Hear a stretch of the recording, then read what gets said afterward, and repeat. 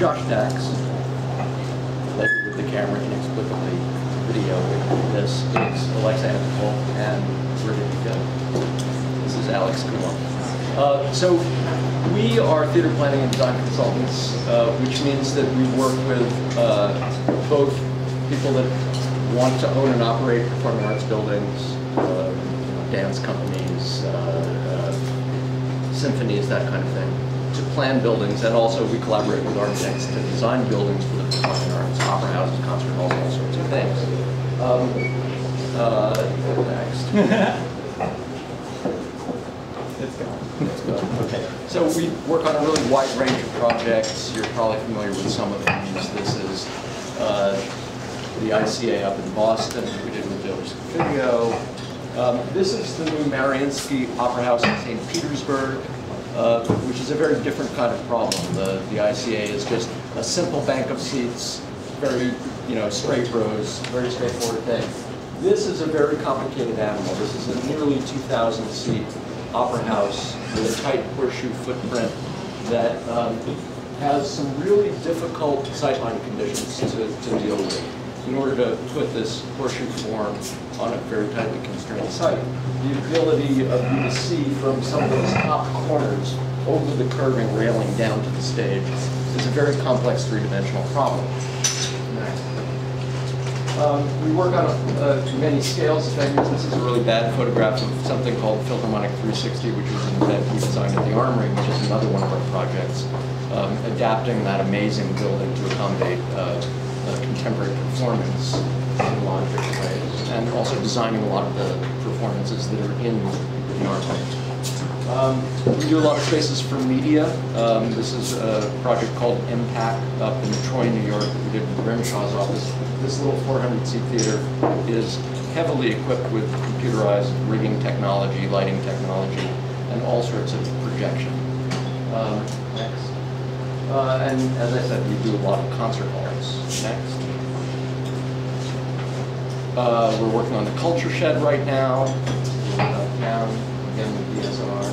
Next. And in all of these problems, one of the fundamental requirements for performance spaces is that people be able to see what's going on, right? And that stands to reason, which means thinking carefully about it in plan, coming up with schemes that have staggered rows to simplify your ability to see overheads, and thinking carefully about what the topography of the section is. So one of our fundamental tasks is to play with this geometry next. And there can be a lot of different relationships between performers and seating. So sometimes the performer and the audience are in the same elevation. Sometimes the performer is actually lower than the audience. Sometimes the performer, most typically, is raised above the audience. And all of those things contribute to a different set of geometrical requirements and the different steepnesses of auditorium next. So, we're concerned about our ability to see downward and see, the toes of a dancer standing at the edge of the stage, but we're also concerned about upward sight lines. So sometimes balcony overhangs get in the way and block things like speaker clusters or super title screens above the stage. So we're not only concerned about whether you can see down far enough, but we're also concerned about whether you can see up far enough.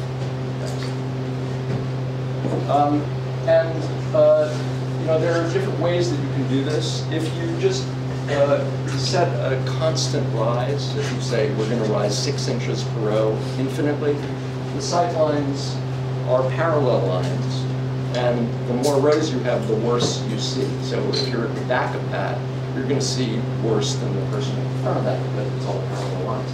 But if you use a technique where you set a single point that everybody has to see, and then you just sort of go through the motion of drawing a line from an eye over a head to that point, you end up with actually a parabolic slope. It contributes to a sort of steeper section, but better viewing.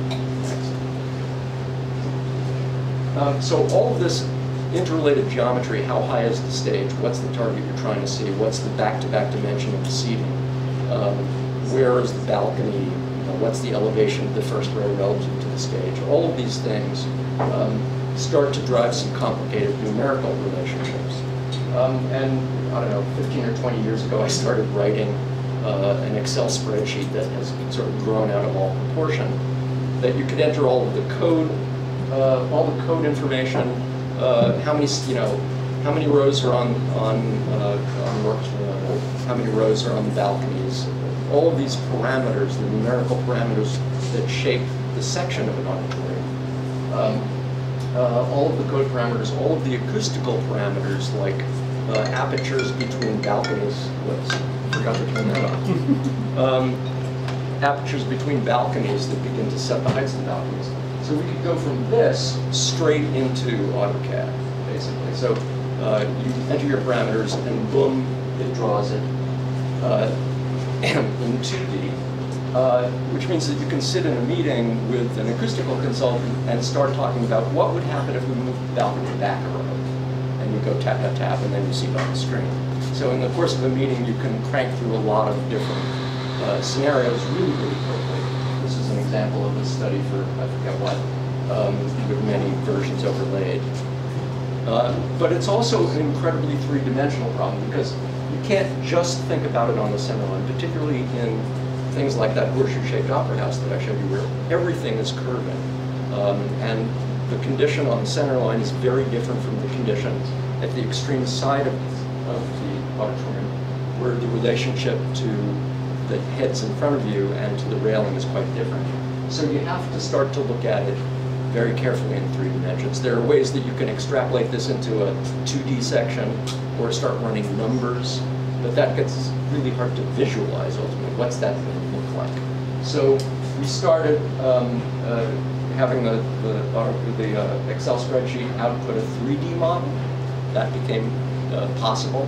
And then we could sort of run the numbers, run the model, sit in the seat, and see what we could see. And that obviously is really, really helpful. And we can help our the architects that we collaborate with, go from early conceptual thinking to a crude 3D model. Then they can use that 3D model as the basis for something that they render. And eventually it gets built, and hopefully it proves out what the software has been telling us. But that's been a great tool. But it's only a 2D image, right? It's still only a 2D image. And it's taken from a single point. So the whole question of what happens if I'm a little shorter? What happens if I lean a little bit to my right? What would happen if I leaned forward in my chair and leaned on a railing? You can't answer those questions except by generating another view and rendering another view. So recently, I think we're up to this part, recently, as you all read about, Oculus Rift came along. And it became possible to study this sort of live and in 3 dimensions in a sort of immersive way. And I'm going to let Alex talk about that.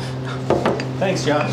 Hi, everyone. I had no idea how many of you I knew from different parts of my architectural life. So good to see you. Those of you who don't know me, I'm Alex. I've been at Dachs Associates for a little over 3 years. And all the stuff Josh was just showing you, especially with the 3D CAD stuff in the Excel, that's been stuff that FDA's been doing for years, dating back to the early days of CAD. And so when I first came, I saw in CAD that there were Lisp routines in CAD that could, you'd click on any seat in the hall and you jump right to that view. And I thought, oh, that's really cool. And so, the early days when I just started kind of figuring out how to work with that workflow, so to speak, I saw that there are opportunities to start bringing things into 3ds Max, for those of you who are familiar with that, using Max script, finding ways to output, 800 seat views at a time.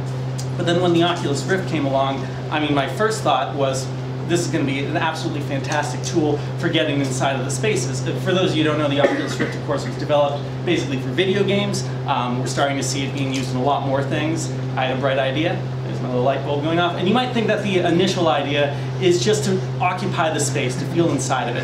And that sense of presence truly is fantastic for any kind of architectural design, but we have a special use for it that really comes from, as Josh was showing you, our need to make sure that everyone has a fantastic seat view. So this is just very quickly kind of going through my routine going from 3ds Max taking kind of all those extreme views from the centers and the aisles. I take it into Unity, which is a video game engine, and what you're arriving at now is this was the first iteration of the Oculus Rift that came out in 2013. So this was a really good tool for us. It didn't have the motion tracking. You were basically rotating around a fixed point, but as Josh was saying, it means that we don't have to be kind of iterating each view on its own. It was an opportunity to dynamically and interactively move through a space, go to different seats. You know, again, you couldn't lean, but you could move your head around, and you had a sense like you were actually there. For anyone who's confused by this image, what you're getting is two different eye views. So you put on the goggles, and your left eye and your right eye are seeing slightly offset images. So unlike if you go to like a 3D movie, that's essentially playing tricks on your eyes. This is a trick too, but it's a better trick because it's actually simulating the way your eyes work. You're getting a different view with each eye, and that gives you depth perception. So first, because leaning was still important to us, we were finding ways to kind of simulate those different points. So in this example, we were looking at some side gallery views and figuring out what's it like if you're perpendicular to the railing and, you know, trying to look at the stage. What's it like if you rotate to the side and lean on the rail? And so this would be through a kind of design iteration process, which again, fantastic for any kind of architecture to be able to dynamically see different kinds of design iterations. In this example, it's different seating configurations, but it can be different wall sweeps, different materials. All this stuff can happen dynamically and interactively in VR. Just kind of moving through those spaces a little. So then the real exciting thing happened when the Oculus Rift DK2 came out. What you're noticing here is there's more movement. We're no longer stuck rotating along a fixed point. This now, thanks to this little camera here, which basically is tracking some IR dots, for anyone who knows what that is, on the Rift itself, it's tracking your motion. So it's a limited range because the camera has to be able to see you, but in this exact same theater, suddenly we're able to see how the view to the stage changes when you move to the right, move to the left, lean forward, lean backwards. And it became a fantastic tool. Now, at first, of course, we thought this is going to be a great way for us to present the model, but then as we started to do it in other theaters, this is the Wisconsin School of Music, we started to see a lot of different opportunities for making it work.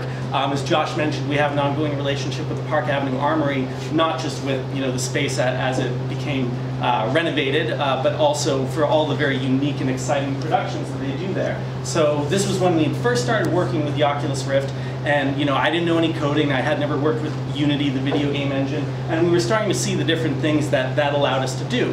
And so you notice this is not a VR model, but this was an instance where we had a very tight deadline with the Park Avenue Armory to figure out how to make all the seating work. We needed to figure out if the set design as designed was going to work. We needed to make sure that the actors were going to be able to see everything they needed to see. And so this was something that through Unity, the same engine that we're doing VR with, I was able to send the people at the Park Avenue Armory essentially an HTML file that they could open up in any browser and do everything you're seeing there. And this was for the Ken Branagh Macbeth that was there not too long ago, where they had originally produced it in Manchester in a small church with 250 people, and they wanted to put it in the Armory and perform to 1,000 people. So it just blew up enormously, and they didn't really understand what that experience would be like. So helping them to visualize it was really, really, really good for their creative team. And it was a truly epic production. I don't know if any of you got to see it, but it was essentially Game of Thrones live. You had rain coming down and fire and mud and sword fights, and I think we all felt very lucky to be a part of making that happen. So then the next big thing that we found was, you know, the Oculus Rift was great for anyone that we could bring to our office. You need a fairly high-end machine to make the Oculus run. And it's big and heavy to wear on your face. Yes, and the consumer version will be coming out in January of next year, so that'll, you know, it'll become a little bit more ubiquitous. This is technically a developer's kit. Once everyone starts using it for video games, that will push all the other industries, including architecture, forward with it. So it was great for anyone coming to our office. We could set them up with a computer with a nice graphics card, and they could get a good frame rate. To make VR work effectively, you really need a 75 frame per second, you know, render time in there. And for those of us used to working with models and files like Revit, which can be very heavy, you know, these enormous files, it's very difficult to achieve that kind of frame rate. And so, you know, what happened when we wanted to travel? You know, Josh was doing all these projects in London, and it's like, well, is he going to cart around the Oculus, and what kind of laptop do we need to make that work? And so I started investigating mobile devices and what kind of stuff could we do purely on a phone, because a phone, all these smartphones that we've had for years, even before the advent of the Oculus Rift, they have accelerometers and gyroscopes and magnetometers and all these different kind of technologies that can work together to help position you. The GPS doesn't work great as a motion tracking device yet because it's registering you within a 10-foot range or something like that. So that has a little ways to go. But we had a very tight deadline in this situation where Josh was like, okay, I want to go to London, I want to be able to give a presentation, I don't want it to be a PowerPoint, I want to be able to jump to any seat, and all these kinds of things that I'd be like, that'd be great, but none of that had been worked out yet. I didn't know if it was going to be able to work well on a mobile phone, I didn't know if the level of interactivity he was requesting was going to be able to function, because I was going to have to do a bunch of new scripting for it. And then there's the question of how do we make it an interactive presentation. If one person's looking through here and commenting like, what am I looking at right now? You have to kind of pass the thing around and everyone has to look at it. So then we started using Google Chromecast, for anyone who's familiar with that. That allows you to project wirelessly something that's on a laptop or a TV or a phone screen to a monitor. And so what we were able to do, spoiler alert, I got it all to work out.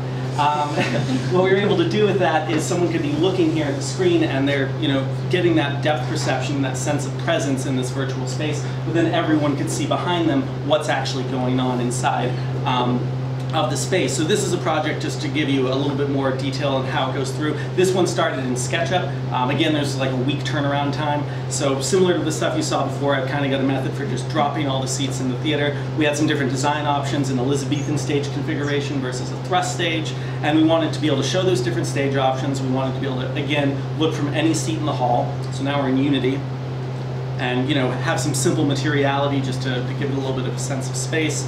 That's me just fooling around with lighting. And what we started to find around this point was the Rift was it had no longer become just a presentation tool, it was a design tool. This was something that we used just among ourselves, just to check and make sure that things looked right, that they felt right, that when you're leaning forward and if we're mocking up like a railing, that feels correct.